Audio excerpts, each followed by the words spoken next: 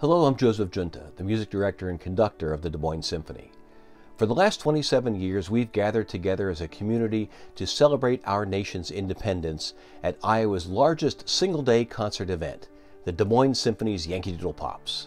Playing a concert full of patriotic classics for 100,000 Iowans on the lawn of the beautiful Iowa State Capitol is one of my and our musicians' favorite traditions. However, the safety of our audiences, musicians, and staff is our highest priority.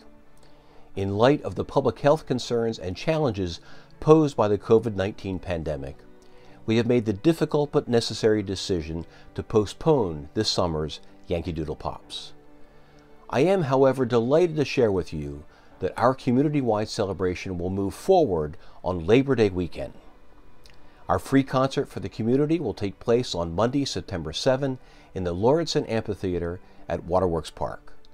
We will celebrate Labor Day heroes who have been on the front line of the COVID-19 pandemic, including doctors, nurses, first responders, grocery store workers, mail carriers, and so many more. We'll play all your patriotic Yankee Doodle Pops favorites, including the 1812 Overture and Stars and Stripes Forever. This will be a celebration like never before. The Symphony's second summer of Waterworks Pops, originally scheduled July 24 through 26, will move to Labor Day weekend along with the rescheduled Yankee Doodle Pops concert, creating a full weekend of free music for the community. These free outdoor concerts, offered Saturday, September 5 through Monday, September 7, will be presented thanks to the generous support of Linda and Tom Kane.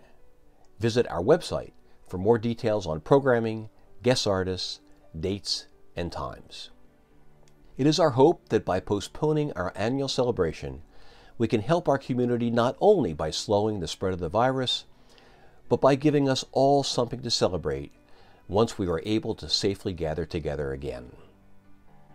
And we will be back on the lawn of the Iowa State Capitol next summer. Mark your calendars for July 2nd, 2021. We can't wait to play for you again. What a celebration this will be when we see you in September at the Symphony. Thank you.